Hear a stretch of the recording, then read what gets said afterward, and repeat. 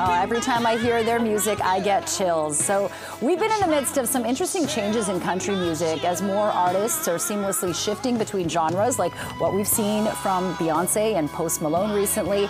But it's been a merry duo, The War and Treaty, that have done some heavy lifting to blend country with soul. So joining us now for a look at their incredible journey, we would like to welcome back Tanya Trotter and Michael Trotter Jr. to CP24 Breakfast. It's so good to see your faces again. Thank you. I can't believe it. It's been a while. It feels like a year since both of you were back here. I think it was last summer opening for Chris Stapleton, and tonight Budweiser stage for Orville Peck. That's right. Yes. So a lot has happened. Tanya, let's start with you. You've got new music. We have new music. Well, first let me say hello. And we're very excited to be back here in Canada, in Toronto. And we have released at least 3 singles this year. And we're very excited about it, along with visuals, music videos. And we've released Hey Driver with Zach Bryan last year that we went platinum, sold 1 million copies, and has all kinds of streams. So we're very, very grateful for all those things that have happened for us. And we're touring, and we'll be here tonight at Budweiser stage, and next week we're opening for the Rolling Stones. What? Yes, oh my goodness! Yeah, and in the U.S. That's incredible. Yeah, so we're very excited. Oh my goodness, Michael, can you believe it? I mean, look, last time when we had you here, I appreciate you because you got so real.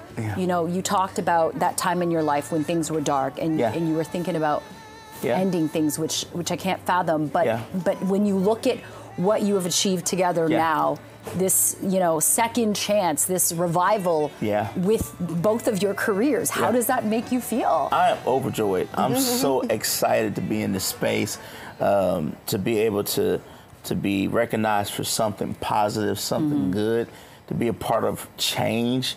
I mean, who could ever ask for more, So it's pretty cool.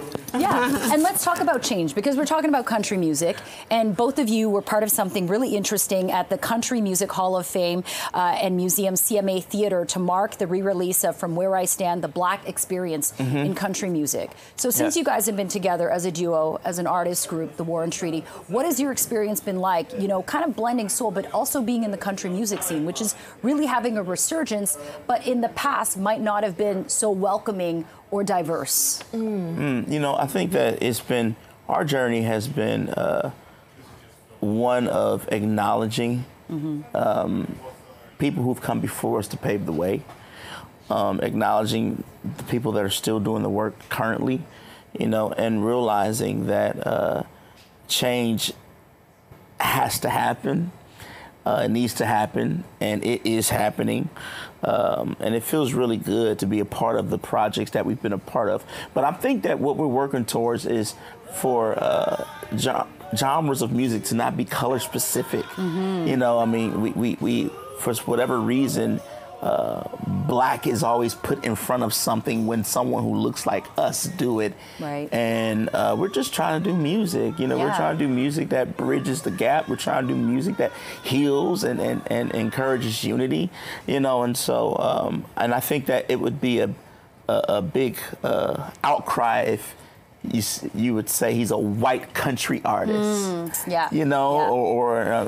so I think that's the change we're aiming towards. Okay, incredible stuff. Tanya, you mentioned the 3 new singles, Called You by Your Name and Stealing a Kiss and Leads Me Home. I recommend everyone go and listen to those tracks. So exciting. Good luck tonight at the Budweiser stage, and we can't wait to have you guys back for more music. Thank you so much. Take care. Very Great to meet you. Awesome stuff. So good to see you again. Tanya and Michael Trotter, thanks so much. And we're going to leave you with more of their song. This one is Leads Me Home from The War and Treaty.